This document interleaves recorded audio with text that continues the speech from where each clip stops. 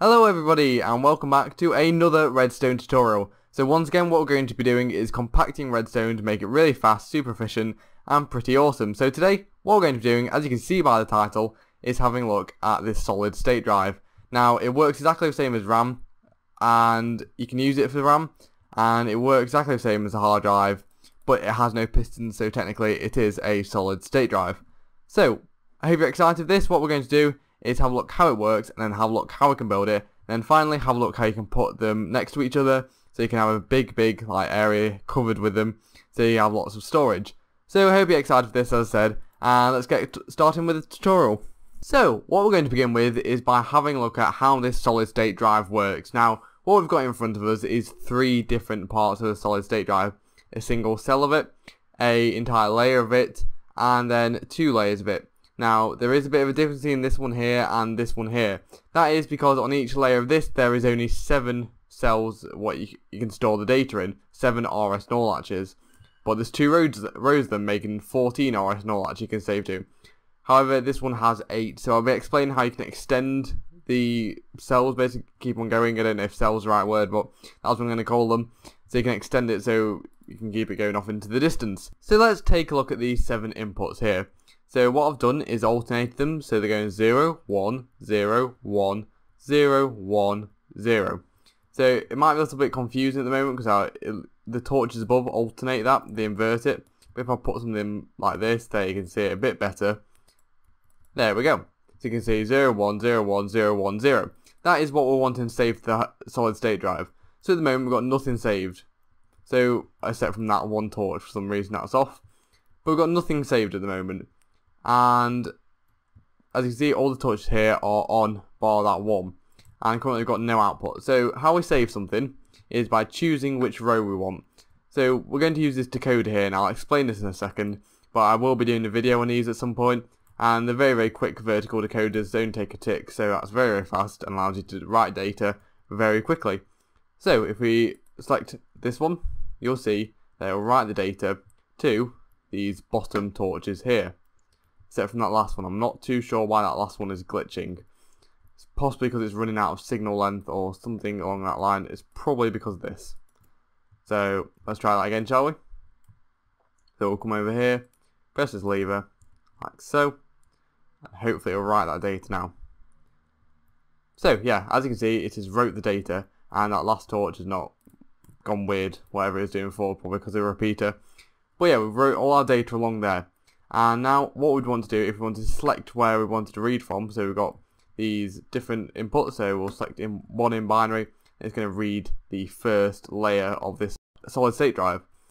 So there we go. If we wanted to read layer 2, we'll just simply select in binary, layer 2, and because we've got nothing saved to it, nothing's going to come out. But let's save something to layer 2 just to demonstrate.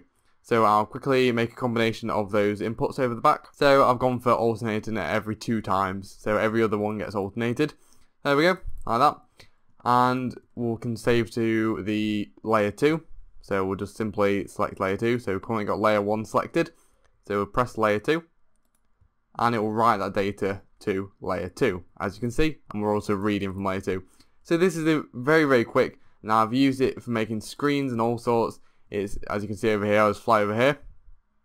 We've got this big version of the solid state drive. Now this is a version before I made it a bit better, so this is a bit of an old version, but I've refined it to the one over here. So let's have a bit of an explanation of how this works. So I mentioned at the beginning, what this first bit does is decode the signal what you put in.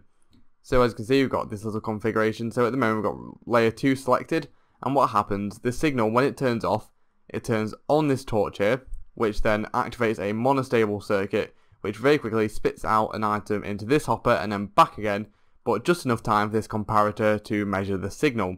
So that just flashes on, so we can demonstrate that probably if we just grab this. And if you just watch that comparator, we're getting a good spot for watching it. Can't really see it there. There we go. So if you watch a repeater in this area here, when we put this on, it's going to flash momentarily. And it probably won't do actually because the dropper's not put it into itself. But it would flash very quickly and produce a 1-tick pulse. That 1-tick pulse, first of all, goes through this line here, and that resets all the RS null latches, so it completely gets rid of all existing data in it, ready to accept the new data. So that happens in a tick, and it just happens before this line over here.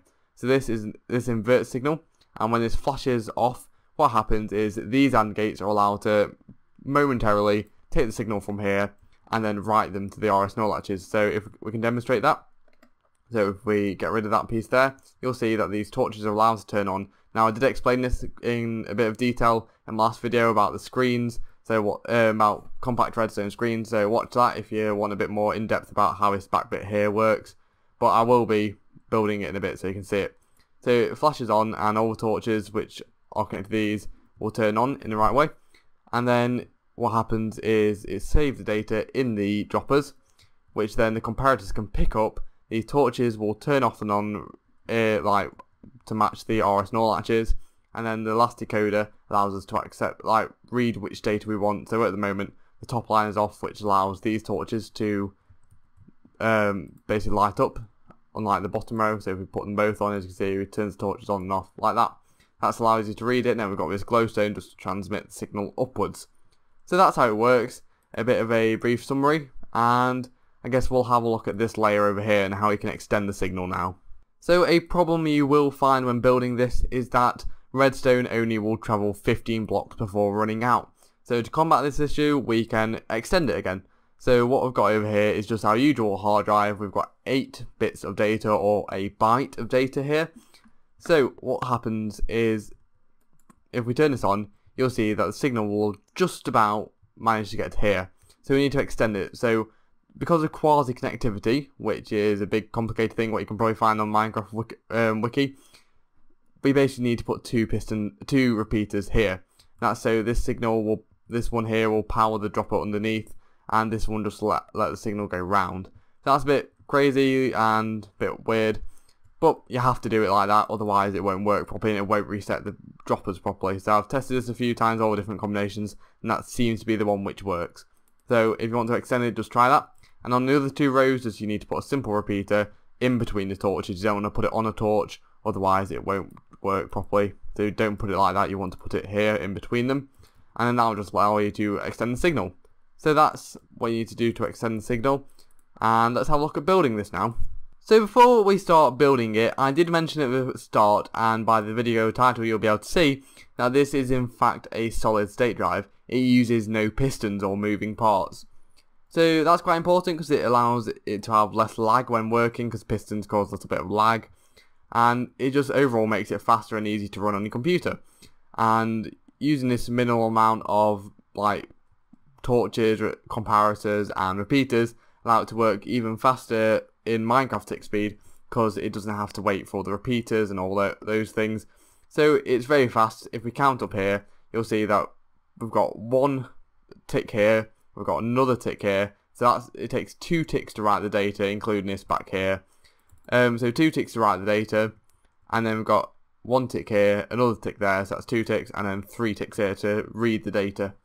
Or actually, that will turn on anyway, so 2 ticks to read the data, because you just have this row here and the comparators or something like that. I'm not sure, 1 tick maybe. But you do have to wait for the decoders and things like that. I'll class that as a separate part of the build over here. It's not to do with the hard drive. You can probably put something else on the end. Well, it's equally fast, but it is important that you have a monostable circuit here. So that's a bit of talk on how it's quite fast, and you know, it's very, very easy to put into redstone computers, and you can just get data a lot quicker now using it. So let's have a look how you can build this. So to build 1 cell of this hard drive slash solid state drive, you'll need these items. Now, some items over here, for example, you won't need this extra torch. You only need to do that once, and a few things like that. But these are the items you are going to need. You're going to need 1 lever, 13 of any block you choose, 4 of a redstone torch, 12 redstone dust, 4 glowstone blocks, 2 droppers, 1 redstone comparator, and another block of your choosing, which can be the same as the first one, so I guess 14 blocks in total. So let's start building this. So for those of you who like to just build it from an image, I'll suggest pausing the video here just so you can see how to build it. So let's build it step by step. First of all, what you want to do is place a block here, a glowstone block there, and another glowstone block there, with a redstone torch here and a lever there. I don't know why I just pressed F1 there. There we go. So a lever there. You want to put 2 pieces of glowstone on top of here, a block here, a block 2 blocks above it, one like that, a redstone there, and a torch there with a block there and a piece of redstone there. So we have first made this bit of a NOR gate here, so what we're going to do next is place the droppers in. We want to put a dropper there with an item in, like so, and that's where you put the item. You want to build another dropper facing into it. You want to put a block there, and then you want to place a redstone there, and holding shift you want to place another redstone there. So without holding shift you'll click on it, but with holding shift you'll place redstone. So now what I want to do is put a block there. I'm going to make a kind of C sort of shape, and then put, well, a reverse C, and then put a comparator in there. Now what you want to do is put a torch there. You want to come 2 blocks out like here. You want to put a block there, a block above here, and a redstone block. Oh, sorry, you want to put another block like that with some old redstone on top of it. So that's how you want to make that. Finally, you want to put a torch here, a piece of glowstone out here like so, and you want to put some glowstone above it. So this is just one individual cell of the solid state drive. So now what we're going to do is look how you can scale this up and put them all next to each other in the kind of Z coordinate, is it? I'm not sure. And then across, so over there. So we're going to be doing that now. So we're going to be building it right next to here, and you'll need the same items again, so I guess I'll put this in a bit of a time lapse, so I hope you enjoy this next section.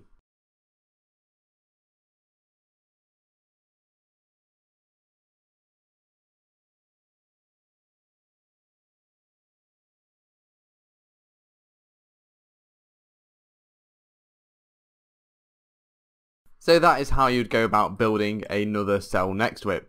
And if you want to build even more, you just extend these blocks out and just repeat what I just did, but I'm only going to build it 2 by 2 at the moment. So you can see you just carry on like so, going across, and then after 7 cells, you'd put that little extender in, and then just carry on doing what you're doing. So that's how you build it across. Now we're going to build upwards, and once again in a little bit of a time lapse. So meet you back in a minute.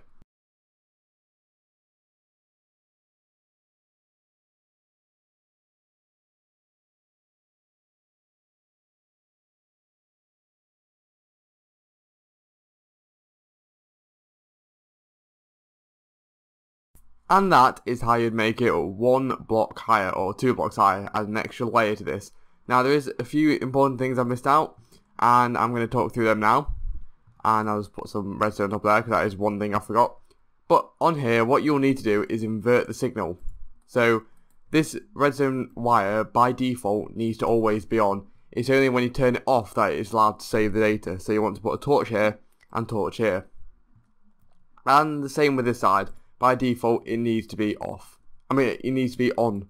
So what you do, you put the torch there and the torch there, and it will default it to on. And then finally, you need some way to put a pulse through these when you want to reset the RS NOR latches. So that is where you'd build this contraption over here with the decoders and with this sort of set out. So you'd have the RS NOR latch. I guess I can build one over here. Let's just grab a few of the blocks. And now we've got all the blocks we need. I did actually call that an RS NOR latch a minute ago, but that is a monostable circuit. So what you'd want to do to build this, you'd want to put a repeater there, a block there, a torch there to invert the signal. I do believe, possibly. Yep, that looks about right. Then what you want to do is put a dropper there with an item in it. And then you want to put a hopper going into it. You want to get a comparator output from this. You want to run that into a repeater. And then you want to put a block here. And a repeater here.